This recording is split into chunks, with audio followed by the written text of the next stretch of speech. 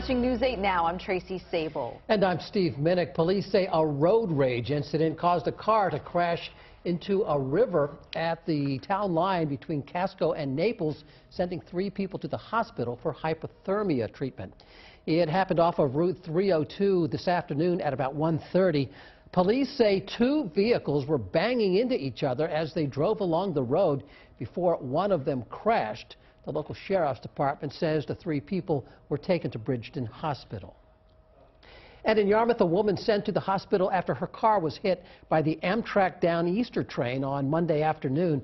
The train was headed towards Brunswick when it hit the car at the crossing on North Road. Investigators are still figuring out what caused this crash. No word on the victim's conditions. Yarmouth is not considered a quiet zone, so trains are allowed to sound their horns. Our main schools will not be getting grades A through F this year. The Department of Education says the school grading system will be put on hold because the state is using a new online assessment system this spring that will make it impossible to compare this year's results to last. The department says it plans to issue the report cards again in the fall in 2016 when it has 2 years of data under the new system and can assess overall growth. An update now on a bill that would make the Labrador Retriever the official state dog.